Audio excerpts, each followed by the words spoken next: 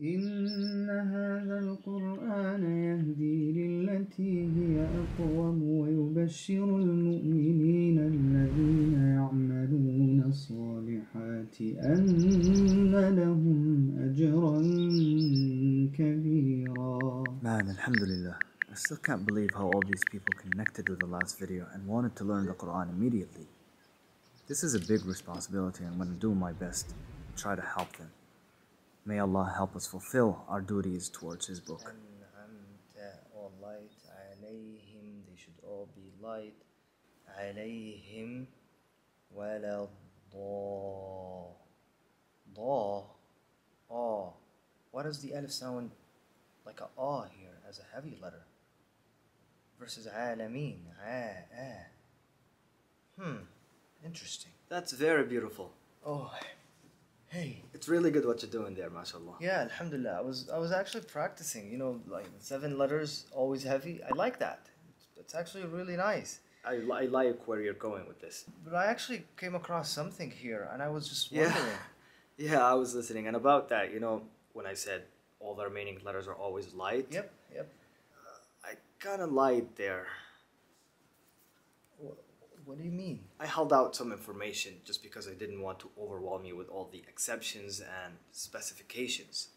So I just wanted to lay down all the basic information first and then add another layer to it. But now that you're ready for the next step, here it is. Okay, so we're still discussing the heavy versus light letters, but now we're expanding our knowledge by adding 3 special letters. And we'll place them right in the middle here between the 2 main categories, the heavy and light letters. So we have 3 special letters that sometimes can be heavy, sometimes can be light, depending on some conditions. But don't worry, they're actually easy to understand. I'm going to try to break them down as much as possible here. And if you have any questions for me, please let me know in the comments.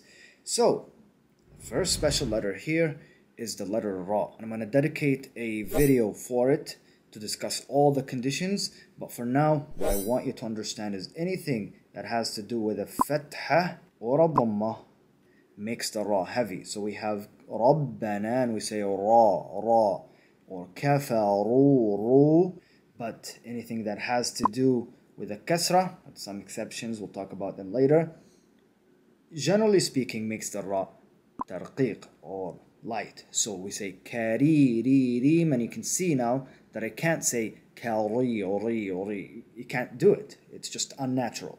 So we say Karirim versus Kafaru and Rabbana. The second special letter is the letter Lam. And I want you to understand here that Lam is always light except in the word Allah. Then it's always heavy. So we say Allah, Allah, to glorify the name of Allah, Allah. And notice how I'm saying and not Allah, right? So I'm not influencing the light by the heaviness of the Lam of Allah, right? So I go Allah with a quick transition to the Lam after. Allahu nuru samawati wal ard, like that. So Lam is always light except in the word Allah. It's always heavy, but then we have some exceptions after. So anytime the word Allah is preceded by a kasra, or preceded by a ya, or preceded by a tanween, then we switch to la. So we say anillah, right? Or afillahi shakkun, afillahi. Notice how I'm not saying anillah or fillah.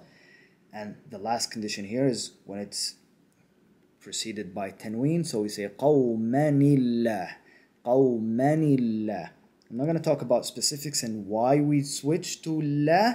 Just remember that anytime the word Allah is preceded by kasra or ya or tanween, then we switch back to light. So we go back to the original case of lam, lam, lam, and not Allah, Allah, Allah anymore. Now the third special letter is actually a extension. So we're talking about the madda, okay? And notice here that I'm not adding a hamza here on top because we're not talking about this letter here. So the rule for the extension is it just follows the letter before it. So if you have a light letter before, you say so alameen.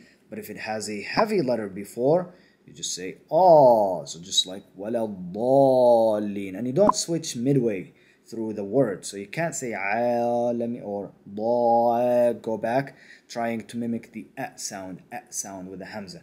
No, we just keep the flow of the previous letter. So we say or عَالَمِينَ ضَالِّينَ. Another common example in the Quran would be the word قَالَ. So you don't say قَا or قَا, right? You don't switch midway again. You just say قَا and you keep it until you hit the light letter after, and then you switch to a light letter. So قَالَ, قَالَ, right?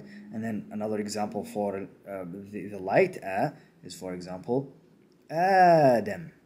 So you don't say Adam or something, right? It's just weird, right? So in summary here we have قال ضالين, right? But we have Adam عالمين. I hope that this makes sense, and we're just gonna end it here. That makes more sense now. So we don't switch midway through the extension, and it could be or Yeah, and it makes it a lot easier too. But you see how we're building up these layers now. So what about the letter ra? Yeah, that we'll talk about it later in the journey. But for now, add today's lesson to your arsenal of Quran recitation. Keep practicing and elevating. Don't forget to like and share to spread the knowledge of the Quran. And I can't wait to see you in the next video, inshallah.